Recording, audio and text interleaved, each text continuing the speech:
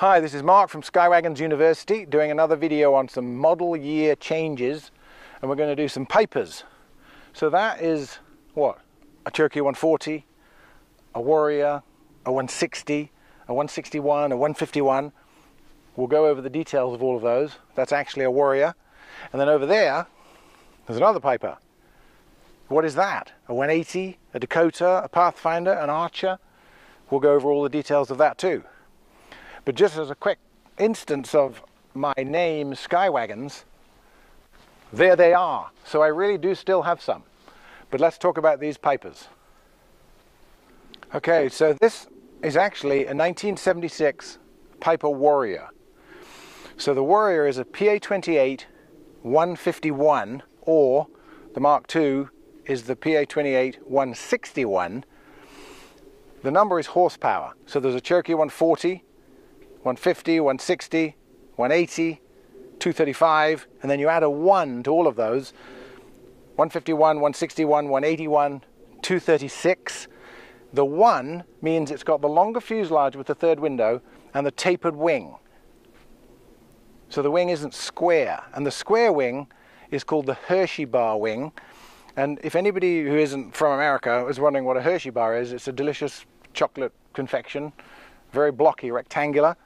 So the pre-tapered wing planes didn't have the 1 on them. They were like Cherokee 140, 160, 180, 235, like this plane. So this plane has the square Hershey bar wing. It's parallel-sided from the taper to the tip, whereas the Warrior, halfway down, it starts to narrow. And it's slightly longer wingspan on these. So you got third window, wider fuselage, wider horizontal, longer fuselage, third window, tapered wing. If it's a 1, like this is a 151. This is a 235. So if it was a 236, it would be a Dakota, a Piper Dakota, a PA-28 236. But this is a 235, square wing.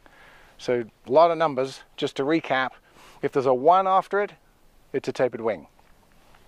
So engines, let's start with the Warrior.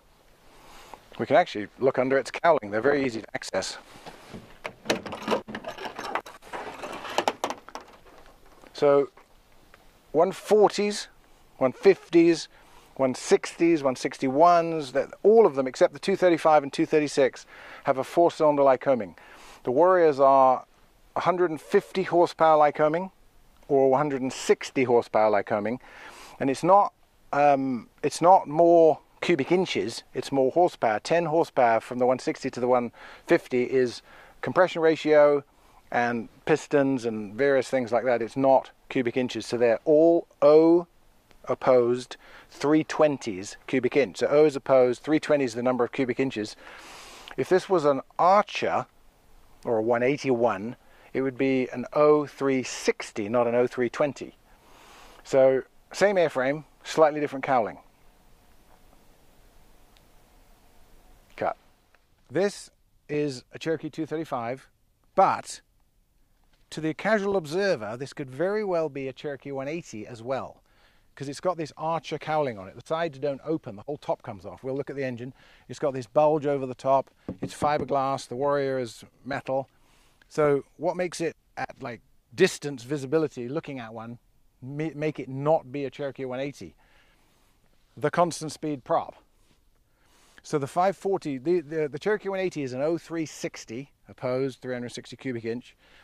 The Cherokee 235, remember the number is horsepower, so this is an O540, a 6-cylinder 540 Lycoming in it, with a constant speed prop. The exact same engine that's in a 182 RG and a Piper Pawnee. But let's just take the cowling off.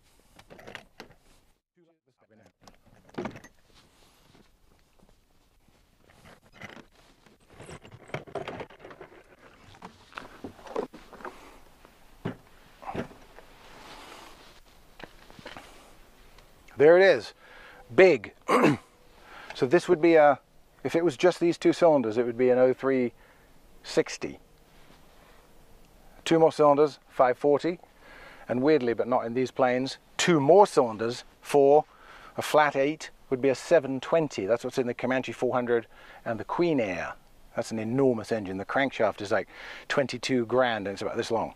So this is a carbureted 540 Lycoming with a 2000 hour TBO.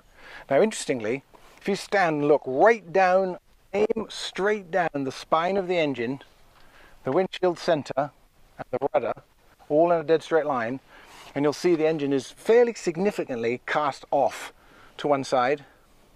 When I first saw that I thought, wow, who put this in? But actually that has to be like that because the amount of P factor, the torque, the twist of the engine in cruise would make it yaw, so they counteract it by positioning the engine like this because it's such a short coupled plane with such a big engine. And this plane was built in response to Cessna's success with the 182. So Piper got a Cherokee 180, stuffed a 540 in it, put a constant speed prop on it. These planes have a useful load like 1,400 pounds. It's almost the weight they weigh empty. So they're incredible load haulers. So if you live in a hot, high, heavy Colorado, New Mexico, and you want a Cherokee, fixed gear, easy maintenance, easy ownership, but you want it to have some performance, you get a 235. Now 235s aren't all constant speed.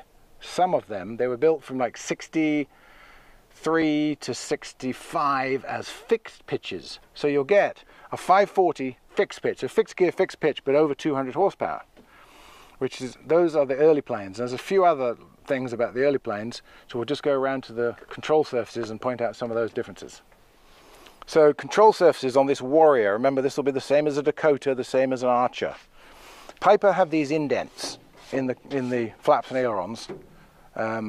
If this plane, it can't be because it's a Warrior, but if this was a Cherokee 140 or 160 and it had the Hershey bar wing, the bumps on the control surfaces and the vertical fin and rudder and horizontal are all in. The bumps are in, dented down.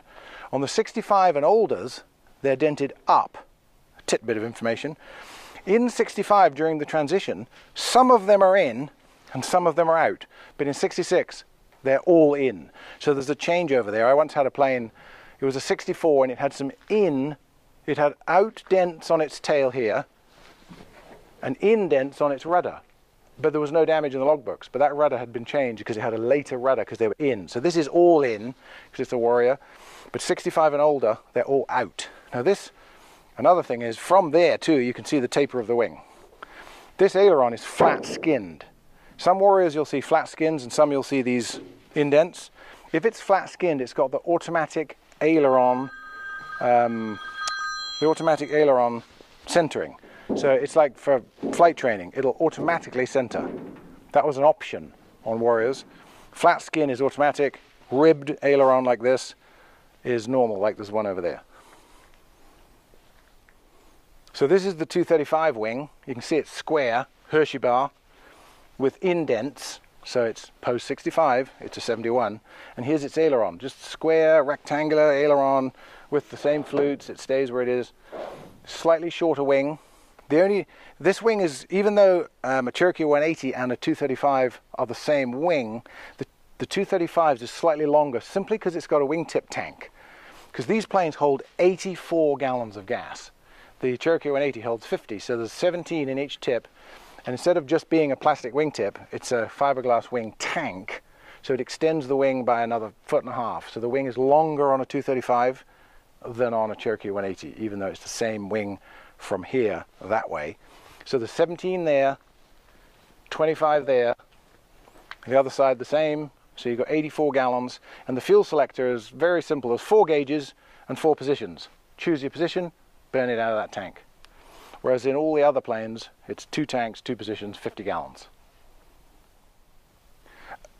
Square-winged Hershey bar planes have the tail is this wide. So here's me just sort of crudely measuring it. I can easily reach both sides of it.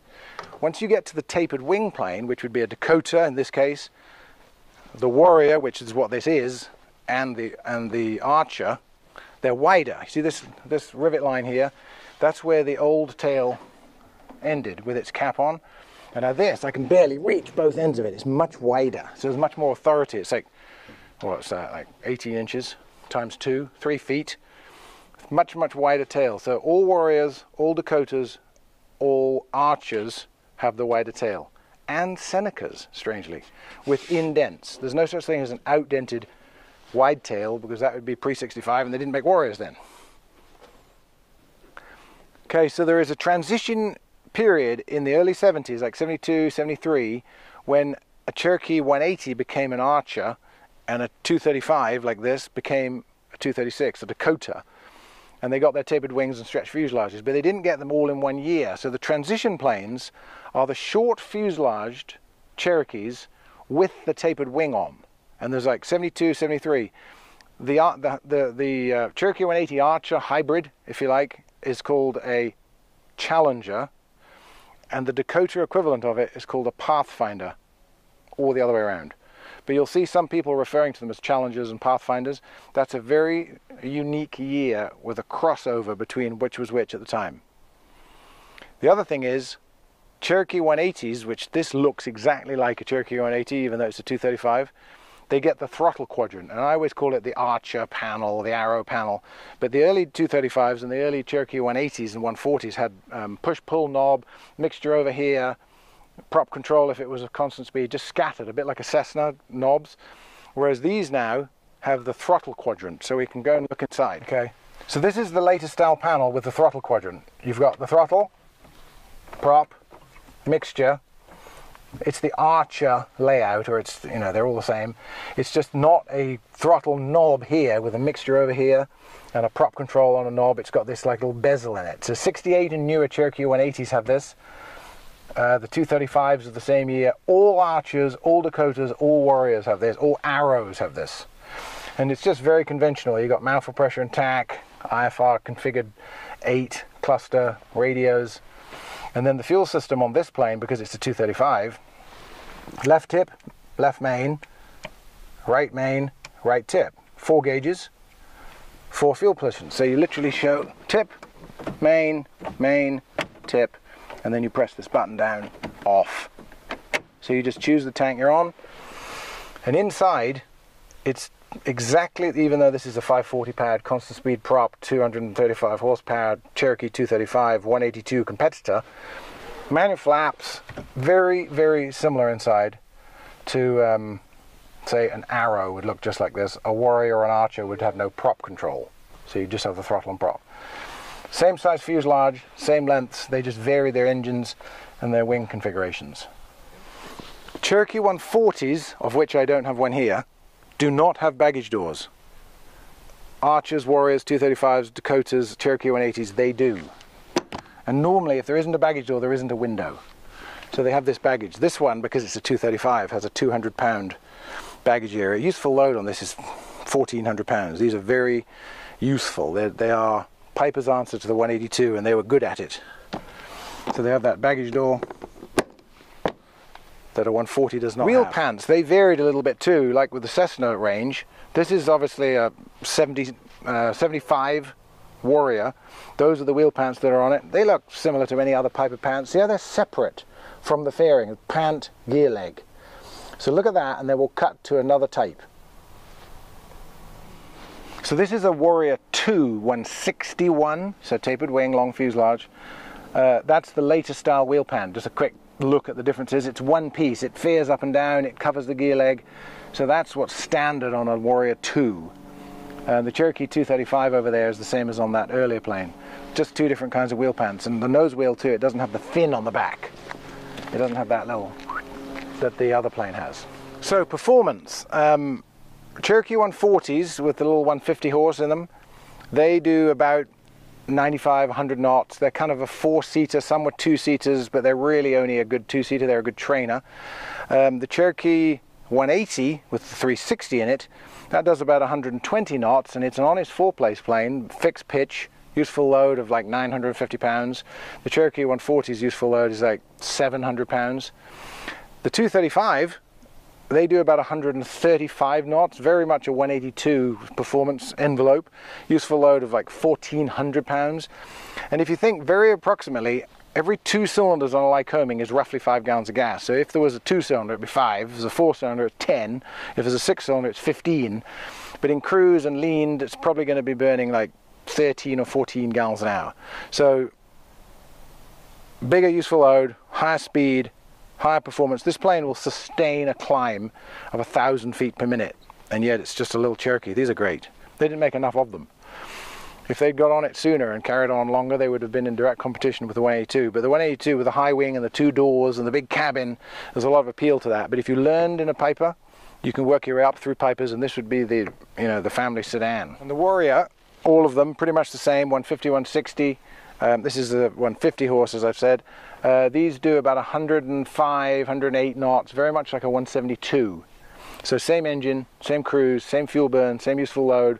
So these are more aimed at the 172 training market, whereas the 235s is aimed more at the family 182 type of cross-country market. So I did another video on Piper Lance, the one where I said Lance, Saratoga, Cherokee 6. Those are the PA-32s. So they're similar, they're square winged. So the Lance is square wing, Hershey bar. The Cherokee 6 is, but the Saratoga and its variations, fixed gears, constant speeds, turbos, they're all PA-32s. But the square wing ones, just like on these, if it's 300, it's a square wing. If it's 301, the 1 means tapered wing. So a Saratoga is a PA-32 301T, and the Lance, or the older Cherokee 6s, they are PA-32 300. No 1, and there's no such thing as a 260 Cherokee 6. There's no 261, but it would have a tapered wing. So you just add that 1 and you got the tapered wing. So this is Mark at Skywagons University, ending another video on some of the differences between some of the different types of a kind of plane. This was Pipers. Subscribe on the little button down below, and there's a bell which will give you notifications. And then remember to, if you've got an interesting plane that you'd like me to interview with and talk about, bring it here, call us, and we'll do a video on it. Thanks for watching.